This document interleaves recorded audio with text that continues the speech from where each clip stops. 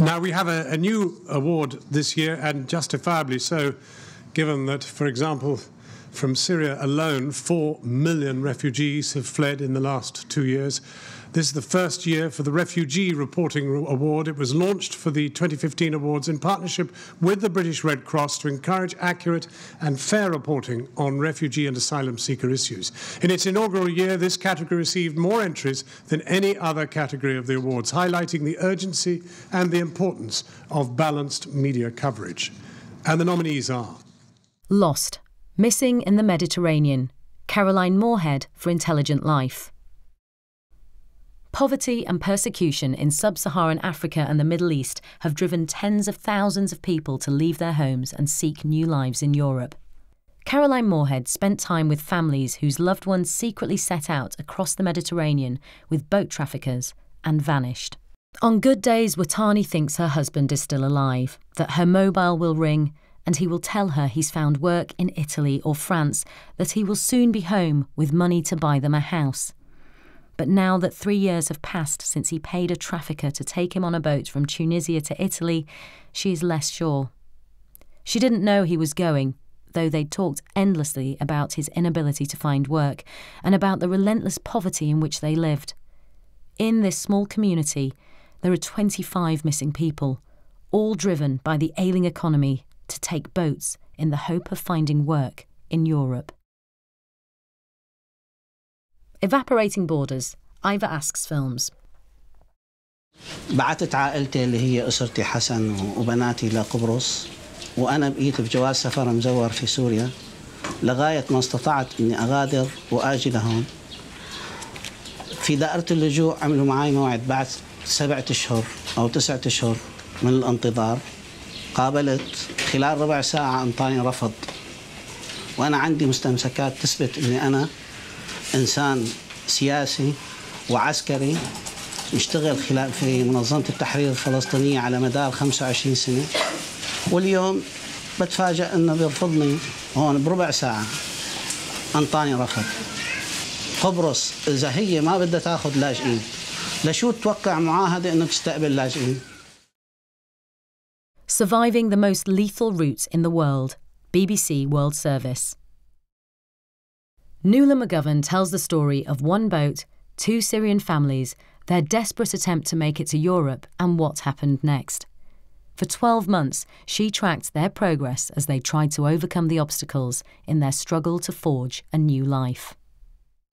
There's no space in the boat, and my mommy don't even know how to swim a little bit. So how are we gonna save her? We see the boats who come and help you to get you. They come and they take these people and they leave us. And then the last time they helped us, my mommy got on, and then my brother, and then me, and then they said for my daddy there's no space. And then we start like fighting. I will come down in the water if my daddy don't come up. البحر بشكل وراحوا ماتوا بالبحر. He said in Libya he would take them to the beach all the time, and they would swim, and he goes, as soon as they reached the beach they would literally just take off their clothes and jump into the water. They used to love the sea so much, and it turns out their death was in the sea. Please welcome Michael Adamson, Chief Executive at British Red Cross, to reveal the winner of the first ever Refugee Reporting Award.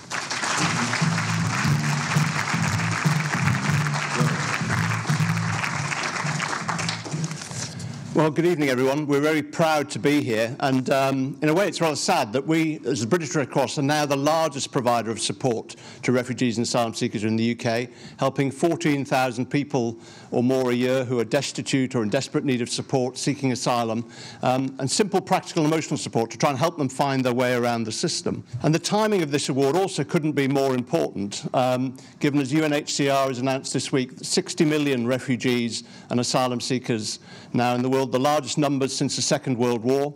More than 40,000 people are being displaced every day, and that number has increased by 4 times in the last 4 years. Just an incredible growth. And the way in which these stories are being told, as we see in a lot of the press, is simply not, it's not fair, it's outrageous in many ways. And you have an incredibly important role to play in these films in actually telling stories about the dignity of people, their desire to work, the terrible conditions they're fleeing. and also to challenge this toxic conflation of issues that we have in the UK at the moment around economic migration and the issues of asylum.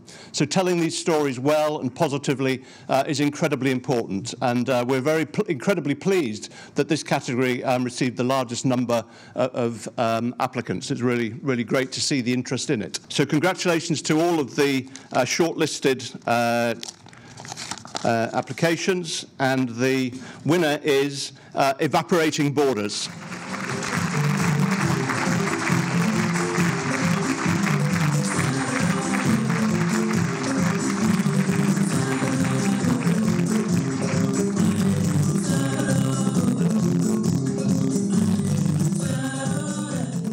Hello, I'm here on behalf of Eva Radivojevic, the director of the movie. Unfortunately, she's not here tonight with us, but she sent us the Skype video message for us, and we will going to watch it together. Hello, London. Greetings from New York. Although I'm very sad that I couldn't be there in person, I'm also very grateful to be able to accept this award on behalf of everybody who participated in the making of the film. Since we made the film, the number of people fleeing and dying at sea has actually increased, and so has the need to talk about the issue. And so thank you, One World Media, for recognizing the urgency, and we are extremely grateful to accept this award. Thank you. The power of the iPhone, absolutely stunning. Even quite a steady hand, but I mean, not that steady, but pretty good.